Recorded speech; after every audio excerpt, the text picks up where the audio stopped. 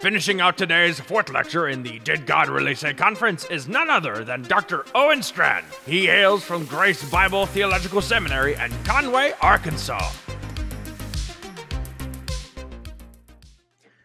Greetings, everybody. My name is Owen Strachan. Thank you so much for being a part of the Did God Really Say conference. It's my joy to do this for No Apologies and to work with Justin Peters and Phil Johnson, such dear friends and godly men, and others, the Roseboro men as well. So thank you all for being a part of this. It's a delight to come to you all the way from Conway, Arkansas. My first talk is on a Trojan force, why young evangelicals must not embrace leftist politics. As we begin, hear the words of Colossians 2:8 from the Apostle Paul. See to it that no one takes you captive by philosophy and empty deceit, according to human tradition, according to the elemental spirits of the world, and not according to Christ. Many of us have heard for years now that politics is basically nothing more than a jump ball. I'm coming, of course, from an American context, but I think that my reflections and the words that follow will relate to your situation wherever you are around the world. Because Christians inevitably disagree over political matters, it is said that we should simply say, well, we're going to disagree on matters that are political, and let's just opt out of that. The church isn't political anyway, and so we don't even really need to be in this conversation. We end up disagreeing with one another. We end up forfeiting unity anytime we try to get into politics at all. And so it's better to just opt out of this whole conversation and leave this to the left and the right, whatever that looks like in your country, to fight out. They're going to fight themselves to the death. They're basically the same anyway, and so we don't need to be either left or right. That is a very common way to think about politics, in particular among younger evangelicals today. If I can sharpen that phrase, it is frequently said of us that we should be neither left nor right. If I was going to sum up everything that I was just introducing and that I'll be critiquing in no uncertain terms in this talk, it would be that formulation. We should be neither left nor right. Instead, the assumption, the working assumption, is that Christians are always, on every issue basically, somewhere in this perfectly centered middle. You get out your calibration devices, you figure out the left, you figure out the right, you perfectly calibrate your position to be precisely in the center. I believe that this philosophy today masks a major problem. I believe it masks the advancement of leftism. I believe that leftism is a major, even massive threat to the health of Christ's church in 2021. I don't think that the truth is on the side, if I'm in America, for example, always on the right. I don't think that Republicans, for example, get every issue right. I don't think that every candidate for office who has the name Republican is necessarily to be aligned in a perfect spiritual sense with the kingdom of God. I don't think that at all. Nonetheless, I do believe, on balance, that these are not just political matters or party-driven matters. Actually, there are a number of issues over which the left and the right in my native America, but also across the world, disagree. And my contention in this session is that you should care about these issues. You do not get a get-out-of-politics free card. No such card exists for the Christian. Instead, you are supposed to be like John the Baptist in Matthew 14, 1-12. You are supposed to, in other words, tell the truth in the public square all the time. There's never an off-season for the truth. There's never a time, to use Matthew 5, 13-14, where you switch off. It's right here on your neck. Did you know that? You switch off your being light, or you somehow brush off your hand and you stop smelling and tasting like salt. You're always supposed to be telling the truth. You're always supposed to be light. You're always supposed to be salt. Are there many different manifestations of being salt and light? Are there many different ways to emulate John the Baptist in a fallen context and tell the truth about a political ruler's sexual sin? Yes, there are. There's a lot to sort out and work out in terms of this broader conversation. This is a massive topic. It's really Christ and culture. It's really political theology. It's really how are Christians to be involved in the public square. Again, these are major topics before us. We can't answer every hard matter. What we can do, though, is this. We can identify that we are being tempted today to opt out of being salt and light, to recuse ourselves from the public square, and sometimes we do so under the banner of different theological systems, as if the example of John the Baptist in Matthew 14 and other biblical examples we could give is not in our copy of Scripture, but it is in our copy of Scripture.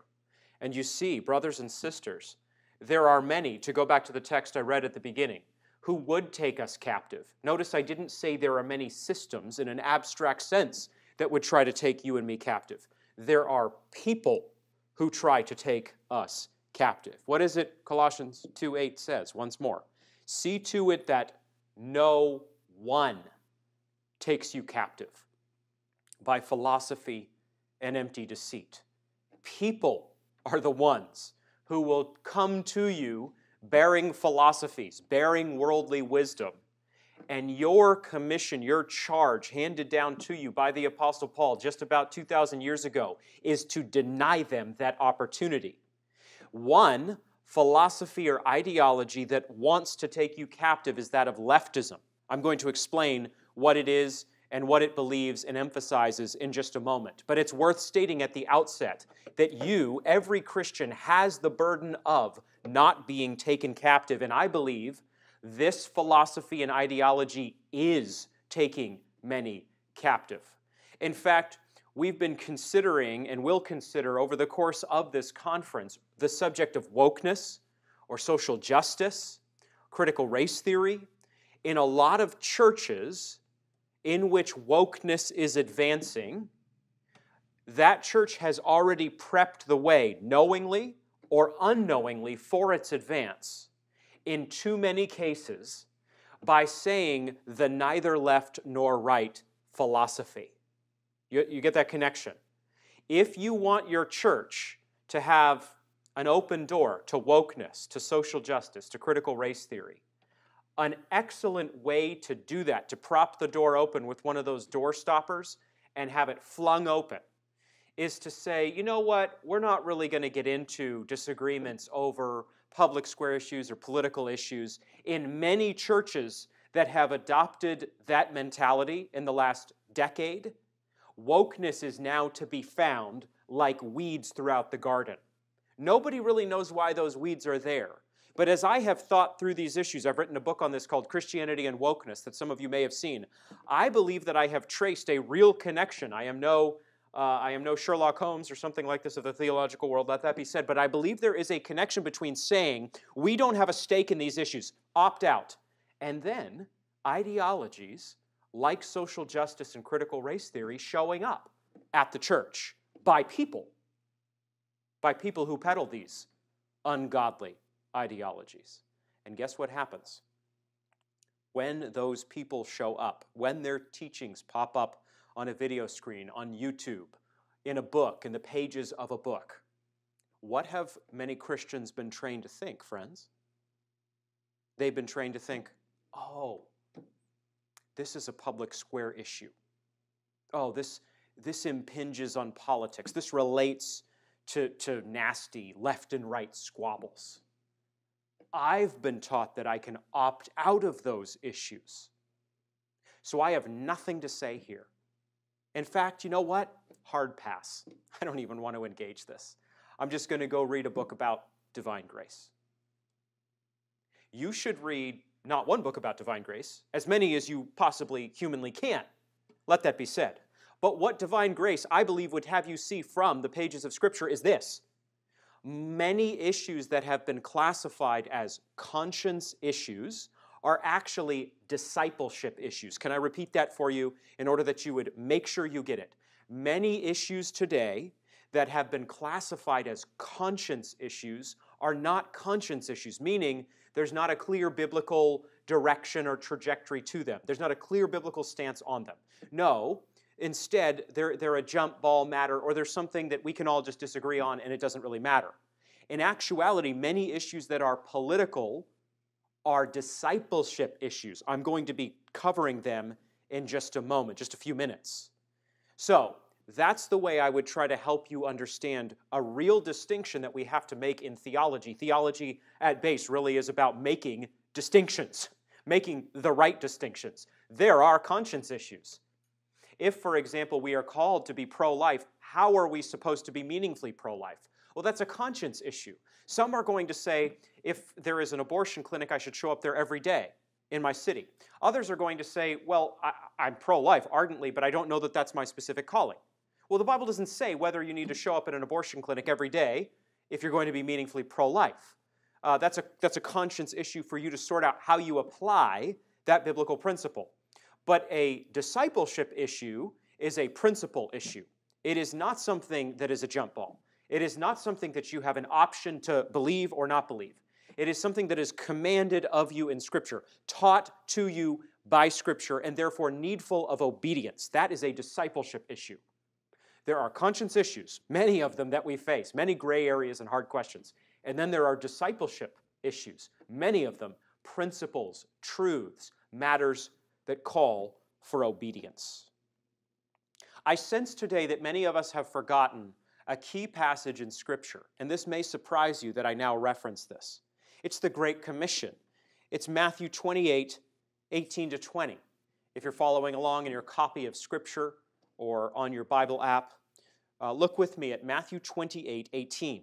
And Jesus came and said to them, to his disciples, all authority in heaven and on earth has been given to me. Go therefore and make disciples of all nations, baptizing them in the name of the Father and of the Son and of the Holy Spirit, teaching them to observe all that I have commanded you. And behold, I am with you always. What an encouraging word that is, by the way, in the midst of our present madness. To the end of the age. The eternal Son here in Matthew 28, given all authority by the eternal Father. This is a gift, this is a calling, a charge from the Father to the Son in sending the Son into our world. The eternal Son issues a definitive mandate for his people. That's another common word being used today. This is a legitimate mandate. This is a mandate of discipleship.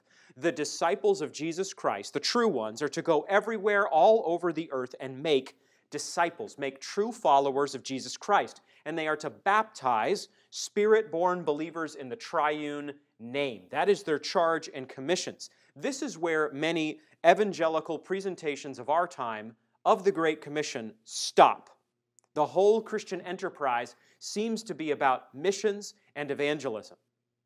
Make no mistake, missions and evangelism must be central for us in any application of Matthew 28. It's absolutely essential that we do missions across the world and evangelize.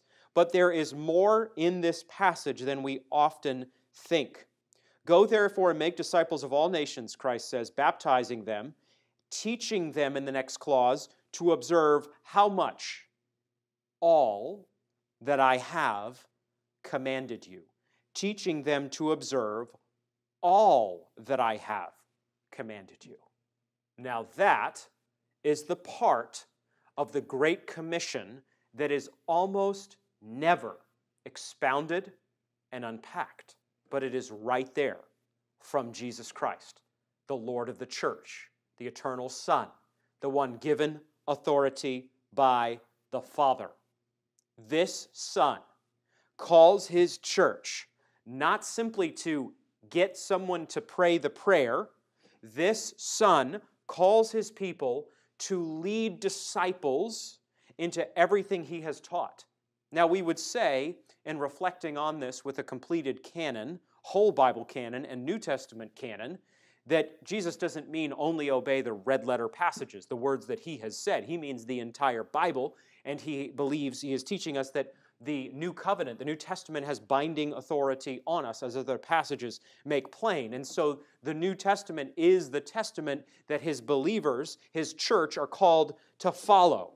Everything that is taught in the New Testament is for our observance. Everything in the entire Scripture is God-breathed and is useful to us for discipleship. We are called to observe everything that Christ has commanded, and He is with us always. There is nothing that is too small that Christ and His apostles and the New Testament authors have taught for our obedience. Nothing is too small. Nothing is insignificant. Everything that Jesus has passed down to the first generation of disciples is to be passed down to the second, and to the third, and to the fourth, and to the, what are we at? 596th generation, or whatever it may be.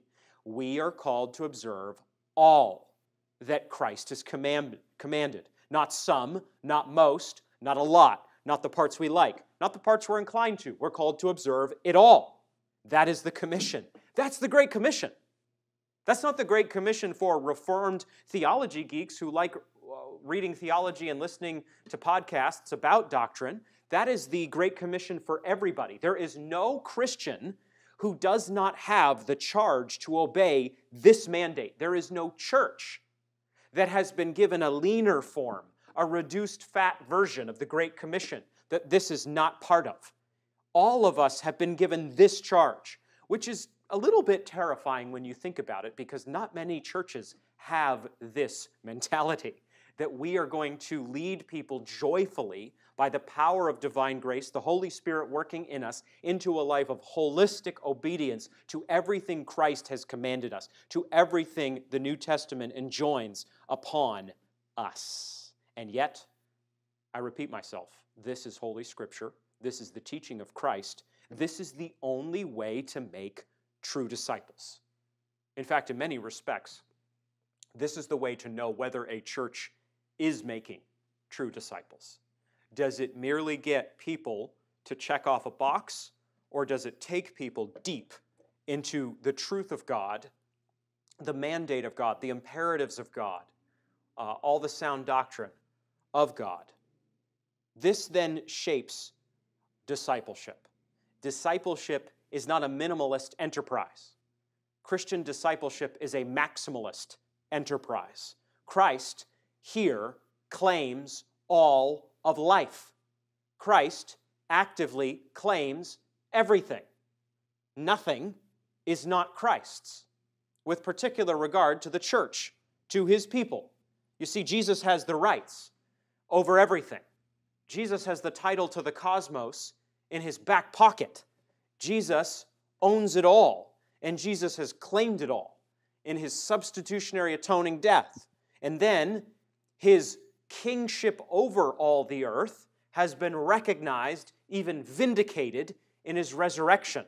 So I repeat, there is nothing that is not Christ. Consequently, there is no part of the Christian life that is sealed off from Christ. We are not living our own self-directed, self-study Christian existence. We are living the life given us by God the Father for the glory of His Son in the power of the Spirit. All that we have from God. All that we have for God. We live life, therefore, coram Deo, unto God. Every minute, every second of every day is coram Deo, unto God. It may not feel that way. In fact, part of living in a fallen world and having to battle sin as we do, even as believers, is that our feelings don't match up with reality, do they? At least on a good number of days, a good number of occasions. You don't feel like life is coram Deo. You feel like that guy's life is coram Deo. You feel like that young woman's life is coram Deo. They're really counting. Their life really matters. His ministry really counts. Wow, if I could only have that existence, if I could only have that family, if I could only have that Instagrammable setup, then my life would really count. But it's not true. It's gloriously true, to flip it, that every Christian's life matters, and matters infinitely. And every part of every Christian's life matters.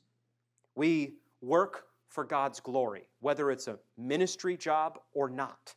We raise children for God's glory, every minute for God's glory. We give to missions for God's glory. We engage in the public square for God's glory. We play baseball and eat a feast and listen to good music and watch a beautiful film for God's glory. Do we do this perfectly and always consistently? No. But that is to be the heartbeat of our life, and when we fail, then we repent and confess that to God, as we must do frequently as Christians. Nonetheless, everything is for God's glory. Our confession and repentance is for God's glory. It's all for God's glory, because all our life is coram Deo. There is no opportunity to put your life into stealth mode, like you do maybe sometimes on an iPhone or something like this, on your web browser. There is no opportunity for the Christian to activate that system. You can't turn off part of your life and say, this part isn't God's. This part has no enterprise, has no operation in part of the grand working of God. This part is sealed off. That's my life. The rest of my life, that's God's. When I go to church on Sunday, that's God's. He gets that. And he gets more of that. Sure, he gets the parts when I listen to worship music in the car. Okay, I'll grant him that as well. I'm rocking out to whoever I like on my Spotify playlist. No, friends, there's no stealth mode in the Christian life. Every second is lived beneath God. Every second is seen by God. All your thoughts, intentions, attitudes, words, and actions are seen by God. That is a tremendously sobering reality for us, for all of us, and it should be.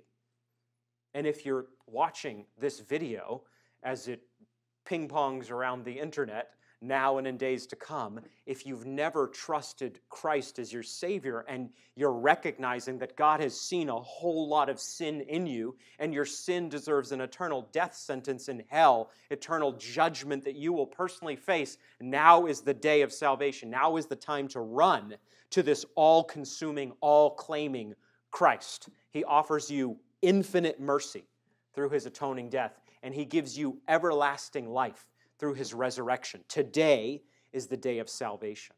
If you are a Christian, then to turn that around from the negative side, that God sees everything is an opportunity to glorify God, including the way you think about and engage in the public square. Let me then transition in this talk to several numerous issues that we face in so-called politics. And what I want to do is extract those from a partisan conception and framework and reclaim them, whatever politics looks like in your context, as a matter of Christian discipleship. Now, the battles in your country may well be different than the ones in my country, and specifically in my state of Arkansas. There are differences here that I readily acknowledge. But whatever the specific contours of politics where you are, I want you to know that these issues matter. And they not only matter, they are actually outlined for us in the Scripture. In Matthew 22:21, Jesus says these monumental words, "Therefore render to Caesar the things that are Caesar's, and to God the things that are God's." I want you to understand what this means, firstly, for religious liberty, our first subject that is not a mere conscience issue, but a discipleship issue. Religious liberty. This statement in Matthew 22:21 undergirds the essential nature of the church. The church is not ruled by Caesar. Caesar doesn't own the church. Caesar doesn't control the church. There are things that are owed to God because they are the things that are God's. These things are not Caesar's. And here Jesus is speaking of Christianity. He's speaking of worship of the living God in a holistic sense, like we were just sketching out. Obedience through faith coming from God's grace. Christ's words here teach that Caesar must do everything Caesar can do, not to encroach on the things that are God's. If I was going to use a word from the great theologian Abraham Kuyper, I would say Jesus here is teaching that there are different spheres. There is a sphere that Caesar runs. He's not the ultimate authority in that sphere. God still is. But there is a sphere in which there is a delegated earthly authority, and Caesar fills that role. and that's actually by God's common grace. And then there is a sphere of spiritual worship, and that sphere is explicitly here outlined as God's sphere. Or if you wanted to use a corollary concept and term, you could say jurisdiction. Caesar has jurisdiction from God to rule the state, in certain forms, that is. But God has jurisdiction directly to rule the things that are his. Indeed, we will know from other texts that he sets up a system of governance in the church such that elders lead and shape and shepherd the flock. Caesar must therefore recognize Caesar's own limits. God has things that are his. There is so much to say about this text, but fundamentally, Caesar doesn't own the church or control the church. Caesar does not shape the worship of the church. Not even a little bit. It is not Caesar's remit to do that. It is God's. We worship God according to God. And our worship is to be respected as from God itself by Caesar. What an important passage this is for teaching us about religious liberty. A ruler reading this text would naturally understand that they must not encroach on this area. A government then, therefore, by extension, must do everything it possibly can not to compromise the worship of God, not to try to dabble in and meddle in the things that are God's. This means then, by extension, that those who would follow God need to have the liberty to do so. That's what's implicit here. If there are things that are God's, then those who are following that God and partaking of those things must be free to do so. Religious liberty is of major importance for a society. In our time, though, it is imperiled in many different societies. Christians should support candidates and policies in their own context that back religious liberty and that protect related freedoms, freedom of thought, freedom of conscience, freedom of speech. These are not ultimate matters. In other words, if they take away your freedom of speech, you still follow God. That is not the paramount matter in your life, whether or not you have freedom of speech. But it is important. You see, friends, there can be a middle category between that which is all-consumingly important, namely the worship of God, and that which has no import. There can be a middle category somewhere in here. And that middle category means important things. Things that matter. It's not things that are of the most importance, but we don't have only a two-tiered framing of all of life in a fallen world. We don't only have that which is most important and then below that everything else that doesn't matter. That's a poor way to understand your world. There is that which is ultimately important, and then there are things that are of vastly less importance, and then there are things in that middle somewhere that matter actually a good deal. If you don't have freedom of speech in a given society, you should absolutely continue to follow Christ. But if you have freedom of speech, if you have religious liberty, you should fight to keep it as a Christian. You should be a meaningful presence in that society, trying to preserve what you have, not fighting for it as an ultimate thing, but recognizing this is of value. This matters. For us to gather on a Sunday morning and worship God and not do so with the threat of state police about to jackboot the door open is a blessing. And if you're not in that context, that circumstance, don't try to be. Don't seek that. God may put you there, and if he does, then you live faithfully there. And there's a lot of New Testament material that would help you work out how to handle that. And there are numerous Old Testament examples about how to handle that. But fundamentally, you and I should support religious liberty as much as we can and try to preserve it in our society. Religious liberty matters. Leftism would say to you today, it doesn't matter. You don't have to fight for it. It's of no value. It's of no importance. Christian leftism, so-called, would tell us all the same things. Neither left nor right. Jump ball. If religious liberty falls, doesn't really matter. Doesn't matter. Yes, it does matter. It's not ultimate, but it's important. Life, my second category, life. We're living in a culture that is in many ways pro-death. Death is all around us. In America, for example, millions of babies have been aborted. The opportunity to abort a child in a lady's womb, a woman's womb, is now considered a right. Good has been turned into bad, being pro-life. Bad has been turned into good, being pro-death, pro-abortion, pro-choice. In response, and in other ways this is true as well of a pro-death culture, we need to be clear. The Bible is ardently and unequivocally pro-life. The Bible is pro-life from start to close. It tells us that God created humans, mankind, in His own image, Genesis 1:27. And God knit us together in our mother's womb, Psalm 139, 13-14. It gives us a powerful example of a wicked ruler who put children to death and did so in order to destroy Christ, to try to. The incarnate king in his infancy, evil Herod, thought that Christ was a threat to him, and so he put numerous children to the sword in Matthew 2:16-18. You see, Christianity is not unclear in the least about protecting babies from the hideous evil of abortion. Every Christian should be meaningfully pro-life. That is not first and foremost a political issue. That is first and foremost a discipleship issue that is then applied, yes, in different forms, to the public arena, to the public square, to politics in different forms.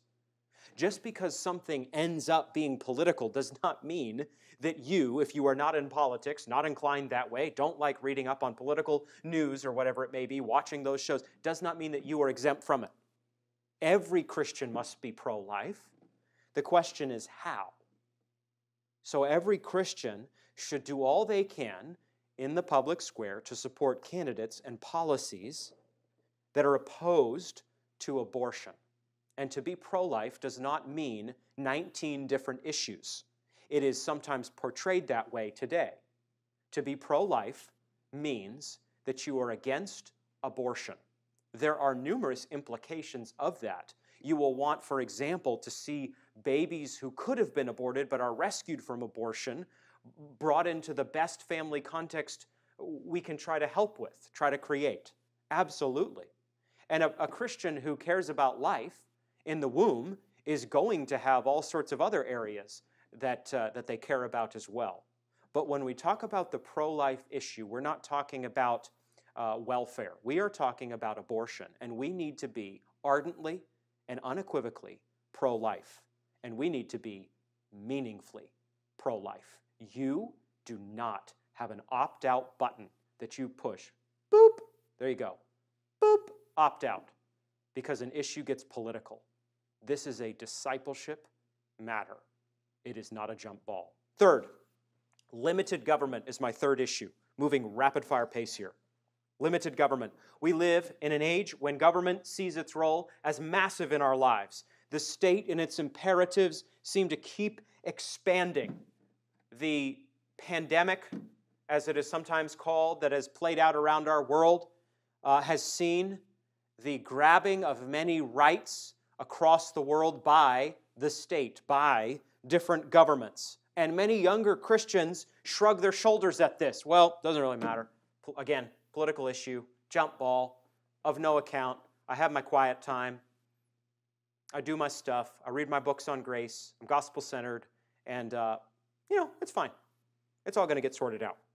Well, we worship a sovereign God, but it is not a good thing when a government, a Caesar, if you will, acts as if it is God. That is fundamentally wrong.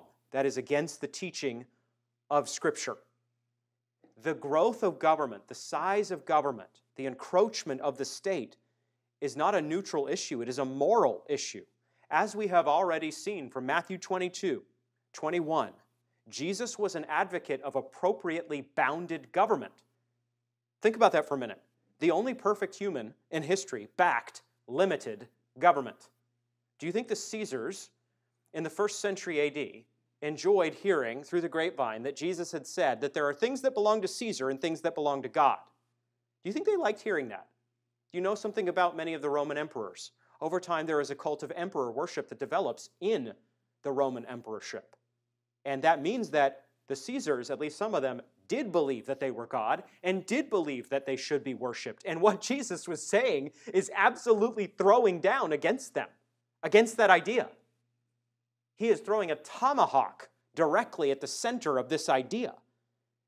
He is teaching that there are bounds to Caesar's power. Then and now, Caesar has sought to be as powerful as Caesar can be, and Christians are those who do not support an unlimited government. This is why, for example, in the American context, there is a system of checks and balances in government. This is why there is a Constitution and a Bill of Rights. Are those documents ultimate? Are they on par with Scripture? No, they are not. They should not be presented as such. Are they therefore of no importance? Remember our categories of ultimate importance and of no importance everything else? Is that true here? No, it's not true here. There is a Constitution. There's a Bill of Rights. In your country, the documents may be different, but those documents matter. The government is held to that account in your context, and you as a Christian and we as the church should hold the government to that account. We shouldn't act as if there's no such thing, for example, if we're in America, as the Constitution. The Constitution is not ultimate, but neither is it unimportant. It matters.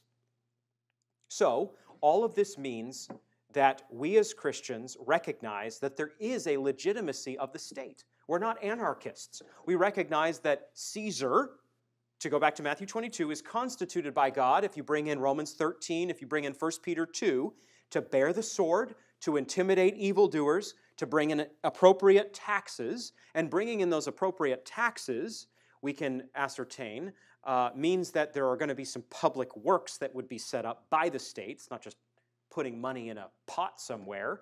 So there is a charge from God, from Almighty God, to Caesar in order to undertake a few select duties. We also recognize that Caesar regularly expands those duties.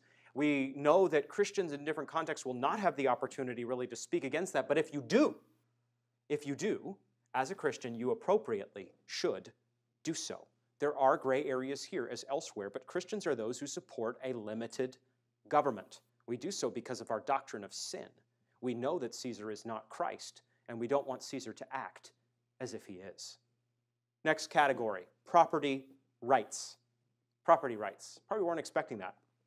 But hey, onward we continue, going boldly as such. In a context where Caesar expands, our property and our person itself, even our body, does this sound familiar? Becomes the provenance of the state. The state, to speak more directly, seems to think it owns us. The state doesn't own us as Christians. We are slaves of Christ.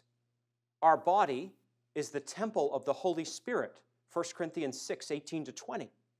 Our body is not the temple of Caesar. Caesar does not have rights over our body. Caesar does not own us.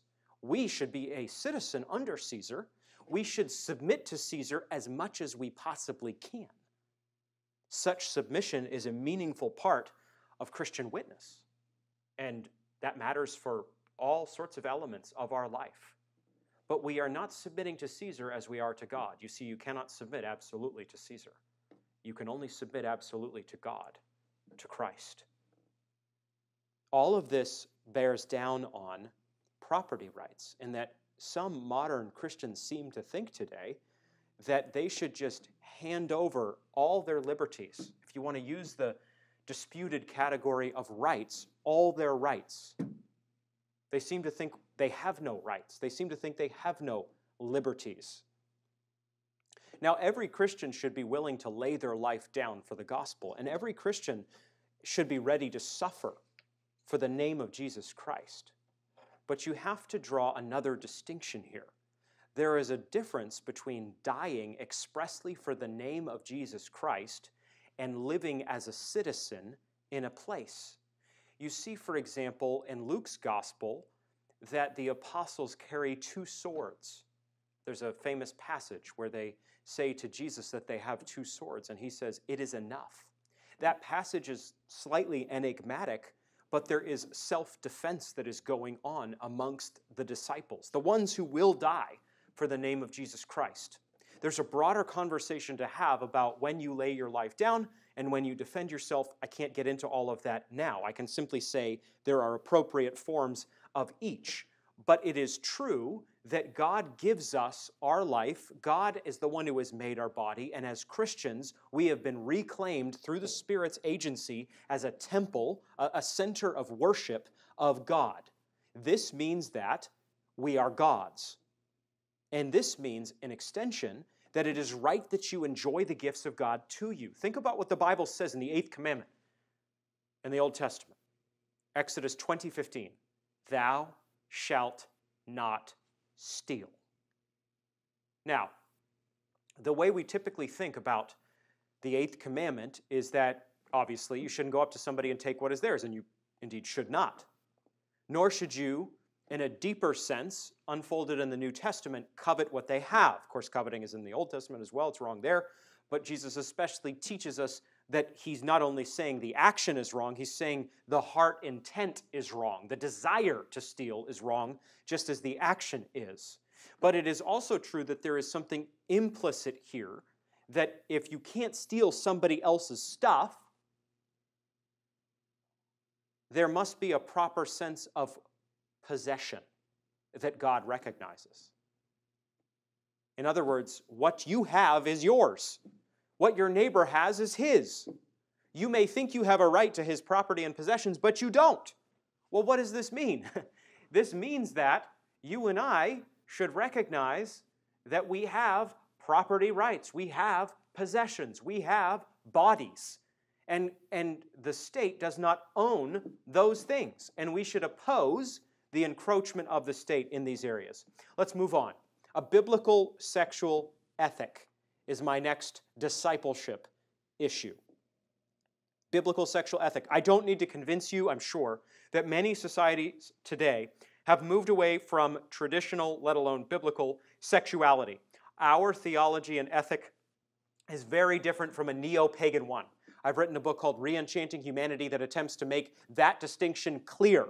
We are not neo-pagans, even as we have had numerous Christians endorse or promote so-called gay Christianity or relatedly transgender Christianity. And the Bible supports no such thing. That is our evil talking if we embrace such things. The Bible, we remember, begins in social terms with a man-woman marriage, one man, one woman, in a beautiful garden ceremony, the Garden of Eden, Genesis 2:21-25. Out of the gate, Scripture signals that God exalts and loves lifelong covenantal union of one man and one woman. Scripture never wavers or shifts from this starting point. You see Jesus' words toward this effect in Matthew 19:5-6.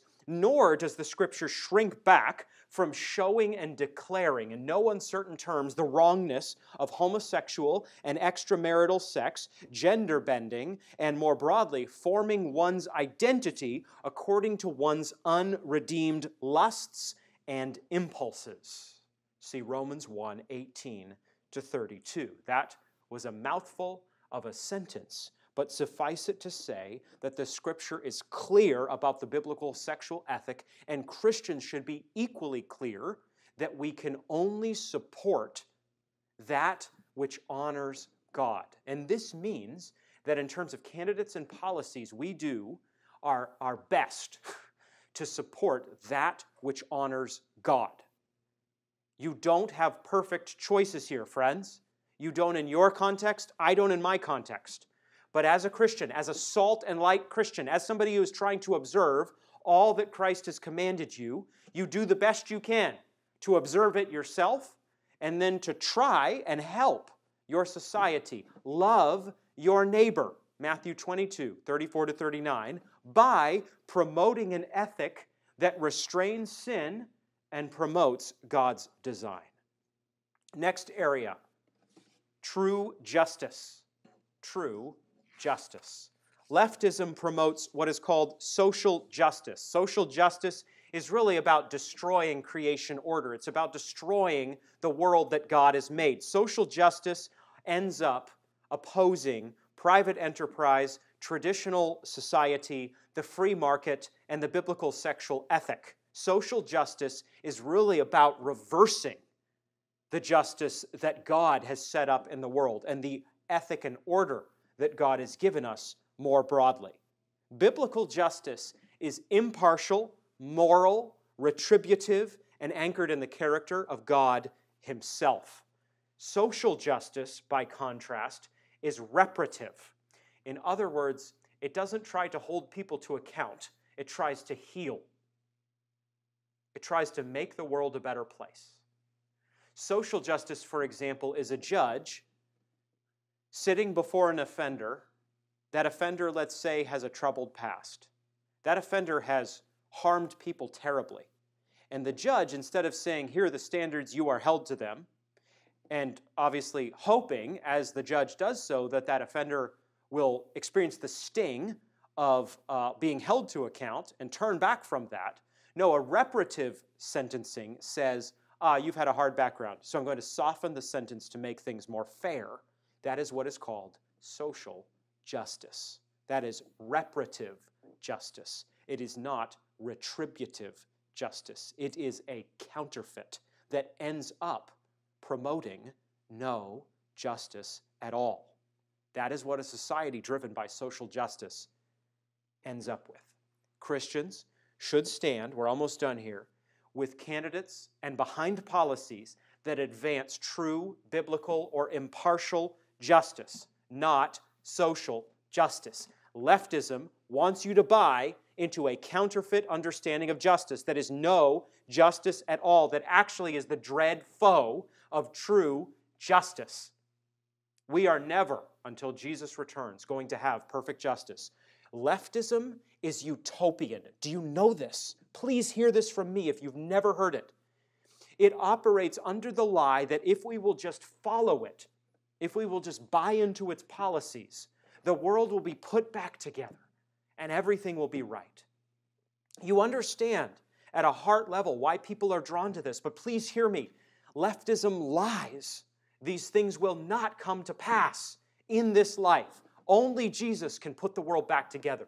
Only He can make these things right. Can we work while there is day for justice now? Yes, we should, but we must not operate according to a counterfeit system of justice. We must not buy into the lie that if you have white skin, that you are a cultural oppressor, and if you're a person of color, that you are an oppressed person. That's a key part of social justice, and you must not buy into that. There is no biblical teaching along those lines. That is a lie that, again, actually robs people of justice and robs them of dignity more broadly. It condemns them in a new law, man's law, and leaves them really without hope. The free market, next and finally. The free market is everywhere attacked today. We are told that capitalism, that was Karl Marx's term, by the way, never used the term capitalism except with an asterisk. Capitalism is evil. That's Marx's idea.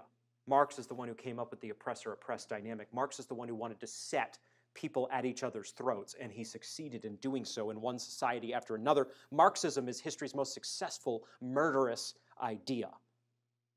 The free market is an engine of liberty and human flourishing. It ain't perfect, and everybody who follows the free market is not going to end up in heaven, not even close. But the free market is a common grace gift of God to us. The free market is a mighty engine of good, and the Bible actually supports the free market. There are different manifestations it can take, but think about some different biblical teachings. The Bible emphasizes hard work, thrift, wise investment, multiplication of resources, and cheerful giving. See Proverbs 6, Proverbs 12, Proverbs 13. The Bible teaches us these values that are endemic to, part of a free market philosophy. Christ Himself in Matthew 25, 14-30 taught what is called the parable of the talents. This is a spiritual lesson that depends upon the reality of exponential market growth. Christ commended investment. What He was ultimately commending was not a great retirement package. That's fine. That's good. He was commending, though, spiritual investment. But He was using market investment as a positive reality, positive analogy. The Bible more broadly supports the payment of workers what they are due. 1 Timothy 5:18. All these principles are what we call free market principles. In some, the free market is gloriously supported by the Word of God, which frames all economic activity in theocentric, God-centered, and ethical terms. This doesn't mean that the free market is perfect. It does mean that the free market historically, because it is biblical, has been a major helper to many. It has lifted whole countries out of poverty when embraced. Christians should not support the targeting and the downfall of the free market. Christians should line up behind candidates and policies that encourage the free market. Not because the free market can save your soul, it most certainly cannot, but because God has set up a world, thankfully, where your hard work, at least often, matters. Your thrift matters. Investment matters. These things are part of God's common grace to us. Leftism, though, would tell us capitalism is terrible, awful, has yielded nothing, and those who would tell us those kind of convictions are usually typing them on a fancy laptop, drinking gourmet coffee, eating a delicious scone, all furnished for them by different agents of the free market. Moment of silence for irony, ladies and gentlemen. All right, well, we need to conclude. Humor aside. The Lord, as I have said, does not expect you and me to find a perfect Christian political party, nor to find perfect political candidates. The Lord expects us to do the best we can with the hand we are dealt. But Christians should do two things. We should oppose evil to the full in public, and we should promote and stand for what is good. We should never do so as if those causes are ultimate. The cause of the gospel, the advancement of the message of salvation in Christ is ultimate. That is our ultimate calling. But we are teach them to observe all I have commanded you, Christians. We are Great Commission churches. We need to be those kind of believers. And so, friends, my prayer is that you, if you're a young evangelical in particular, but forget what age you are, you would not be drawn off by the false gospel of leftism. This does not mean that the right is perfect. It does not mean that the conservative tradition is Christian, necessarily. That is not the conclusion I would urge upon you. But it does mean that there is an ideology that is eating away our society, our world, and it is leftism. And furthermore, in that soil, scorched by leftism, the weeds of social justice, critical race theory, and wokeness grow nicely. And we need to be those who would oppose all such evil growth. There's a Trojan force let loose in the church. Don't join its ranks. Instead, follow the Word of God, the teachings of the Word of God, the principles of the Word of God. Form a biblical worldview. Stand for that biblical worldview. Pray to God. Share the gospel. Be a force of salt and light. And let's see what God does until His Son comes back. God bless you.